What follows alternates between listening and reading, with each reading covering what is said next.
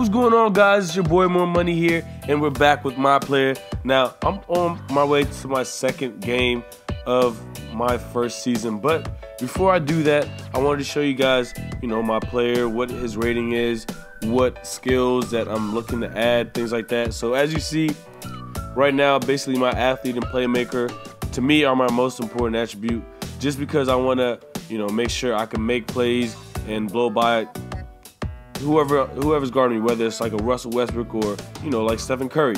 So also my shooting ability, shooting is something that a lot of players, when they first come into the league, they kind of struggle with. That's the biggest thing.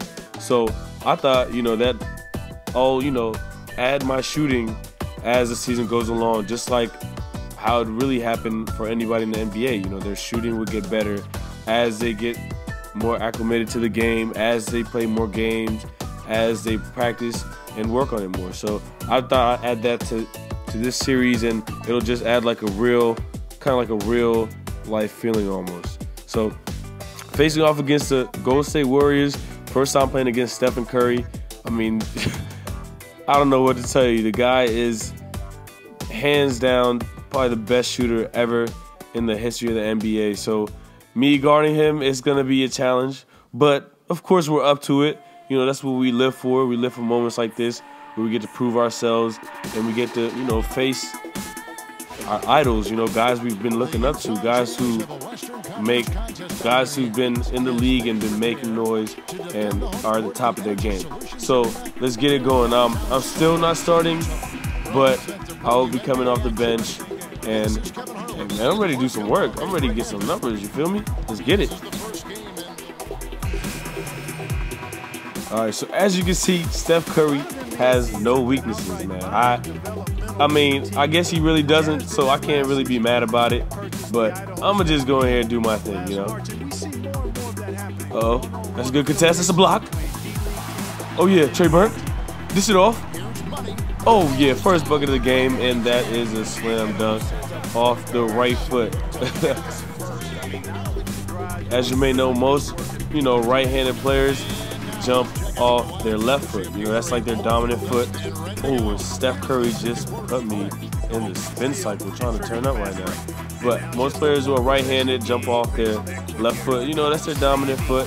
So for me, I chose to dunk with either hand. So you'll see me dunk with my right or left hand. Just because, personally in real life, I'm ambidextrous. So dunking, as far as that, I've always been like a left-handed dunker, and I thought, and I can really dunk with both hands, so I thought, why not add that to the game and make it kind of authentic, a little different. All right, oh, come on, good defense, let's get. Oh, give me that block. Let's go. Too easy. All right. So right now, as you can see, I have 2 points, 2 rebounds, and that's my second assist. So 2-2-2. I haven't really. It's been a struggle scoring a little bit. The Golden State Warriors defense is really solid, so it's been a little bit of an adjustment. But you see, I get that rebound, take it full court for a layup. So that gives me 4 points and 3 rebounds. Trying to fill up the stat sheet. Now we're hopping into the third quarter. I'm not getting that many minutes, even though my first game was really good. But let me get this ISO. Big man can't guard me. Can't check me, bro. Oh yeah, I get past him with the dunk. Throwing it down right there on Andrew Bogut. Yeah, he thought he could check me. He can't check me. Uh-oh, open for 3. That's good. That gives me 9 points right there. And 1 minute and 40 seconds left in the fourth quarter. Uh-oh, I see Derek Favors cutting. Oh, and he throws it down. That gives me my 3rd assist of the game. Oh yeah, that's a steal. Let's see if we get some here. Oh yeah. Gordon Hayward throws it down, and that is my 4th assist of the game. All right, let's see if we get some here before the clock runs out. Oh, and 1. As you guys can see, though, I did not play that many minutes in this game, and we got pretty much blown out. But what do you expect? The Golden State Warriors are the best team in this game. Tried my best, but in the end, it wasn't enough. much, Kevin. Thank you. I'm with Clay.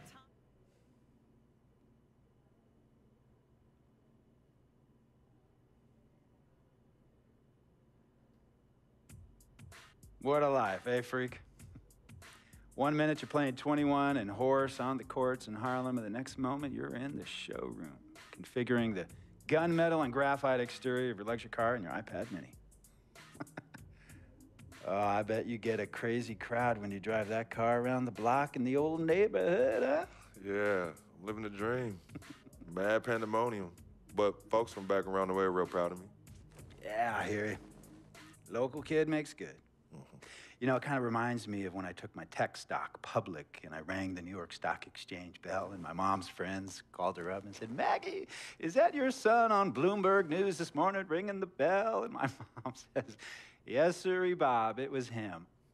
That was a great moment, freak. And you know, our lives are like a pearl necklace of great moments, all strung together with the finest silk thread of memories.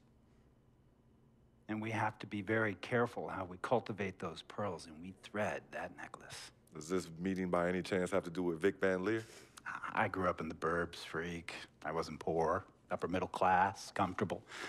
My daddy worked as an accountant for one of the largest insurance firms in the country. Smart with his money. Mom didn't have to work. I went to boarding school. And my dad died of a heart attack when I was a freshman at MIT. I was a movie geek, wanted to be a civil engineer, but I made my fortune by becoming a hybrid of both those interests. My dad didn't want me to be an accountant. Oh, listen to this. My best friend was a guy named Isidore. Yeah, we called him Izzy. He was one of the smartest human beings I have ever met in my life. I mean, Izzy was taking second-year college calculus courses as a high school sophomore, right? Straight A student, full ride to MIT. Izzy had the world at his fingertips. But he was always looking for trouble, and trouble found him. He ran with the wrong crowd. And when we got to MIT, he got this great job working for a financial consulting firm in Boston. But every weekend, he would fly to Vegas. You see, Izzy had a system for counting cards in Vegas that had the big casinos on the Strip. Oh, stymied. He would come back to MIT with suitcases filled with $200,000 in cold cash. What? Yeah. So your man Izzy was getting hit off like that? Like a fat rat in a cheddar cheese factory, freak. Okay, so what happened to this dude Izzy, because he's dope? No, not dope. Dead. After he'd been missing for 3 weeks, the Nevada State Police never found hide nor hair of Isidore. And our friendship took a hit when he asked me to hang out with him in Vegas, and I said I wouldn't do it because I knew he was on a dark and twisted path in his life. And yes, he was my dude.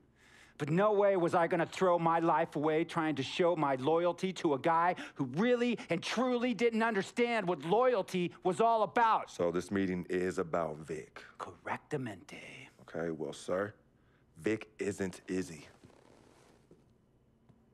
And why's that, freak? Well, for one thing, you and your dead friend Izzy didn't grow up poor. Me and Vic grew up in a neighborhood where we had to look over our shoulder every 2 seconds to make sure nobody was going to walk up on us and rob us. True. Izzy and I did not grow up in the hood. But we, like you, thankfully grew up in a 2-parent household. But even that wasn't enough for Izzy. He wasn't satisfied. He was always looking for a 5-alarm fire when he already had the warmth and comfort of a loving family. This is not about class warfare, freak. This is about the consequences of making bad choices and risking it all when you feel like you have nothing to lose. Vic is like a brother to me, sir. But you shouldn't be Brother Vic's keeper, freak. Would a brother go looking for trouble and put your career and your livelihood at risk by getting into fights at nightclubs and seedy after-hour joints and then scream to the media, "Yeah, it's all good, I'm an FOF, friendo freak. It's all misunderstanding. Y'all be haters, don't hate my game." I don't think a brother would do that to someone they really cared about, but a guy who looked at you like a meal ticket would. No. See, you don't understand Vic. Really? I don't understand. No.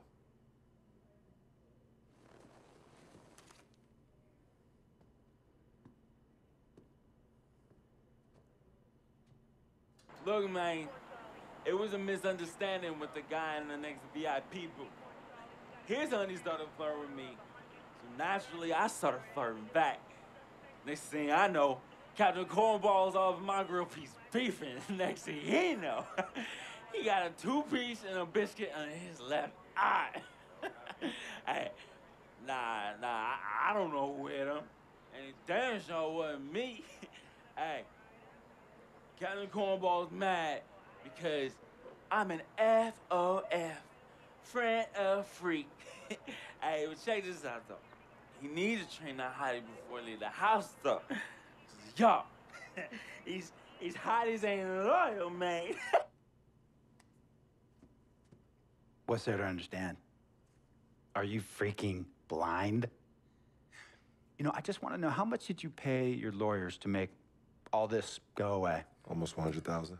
Excuse me, son, I'm sorry, I couldn't hear you. I said I paid almost $100,000. Exactly. And if you keep riding shotgun with Vic, you're gonna go broke. Quick, fast, and in a hurry. Look, Vic is my friend, and I grew up with him. How many times I gotta tell you, sir? Freak, this is not a request.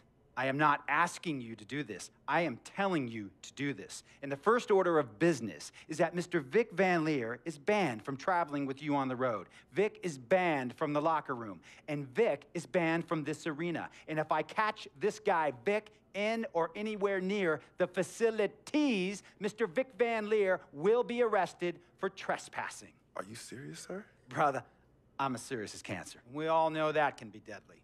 You know,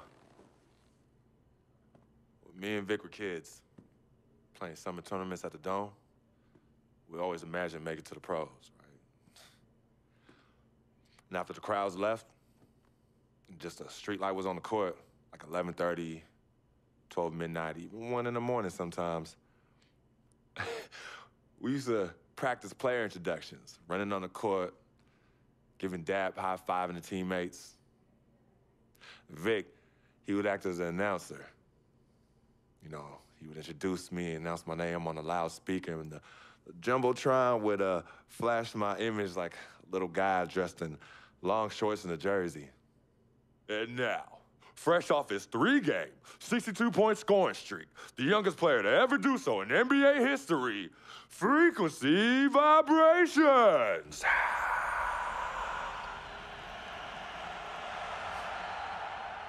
So me and Vic would sit in those empty bleachers at the Dome and dream like nobody's business.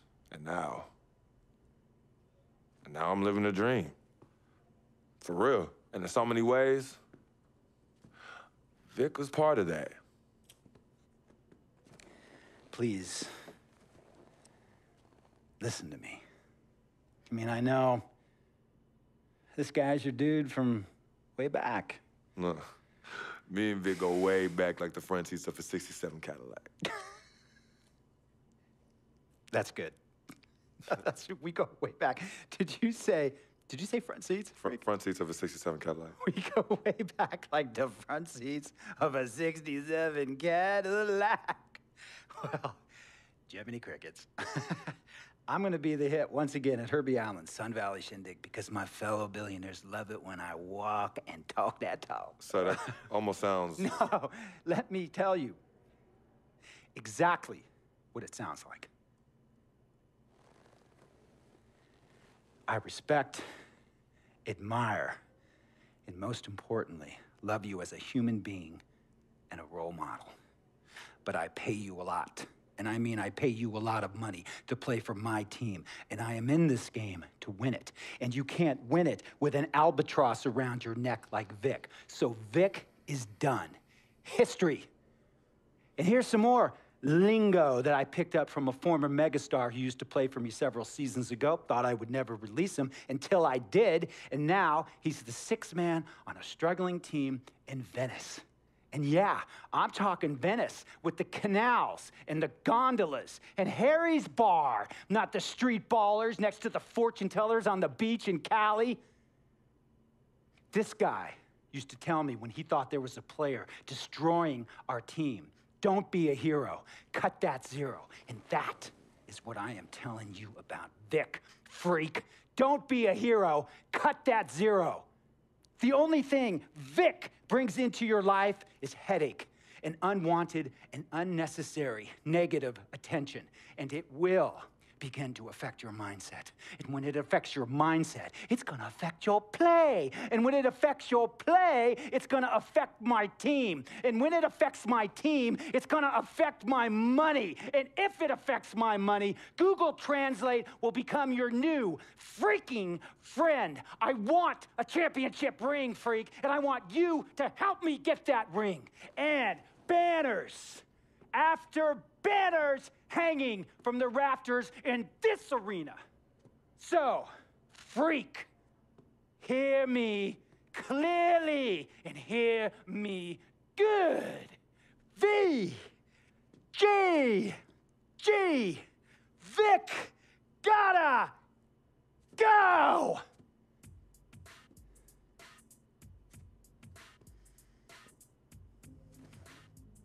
Handle your business. And remember, that contract you signed contains a morality clause, a very important clause that revolves around your conduct on and off the court, and how it can negatively impact my team. Now, I don't want you to have to learn Italian or Croatian as a second language. And hey, playing pro ball overseas, there's nothing wrong with that. But the arenas are nothing like this, nor will the money be the same. And on top of all of that, this is the US of A, the greatest freaking country in the world. Ask yourself, is Vic worth all that? Think about it. Think long, think wrong.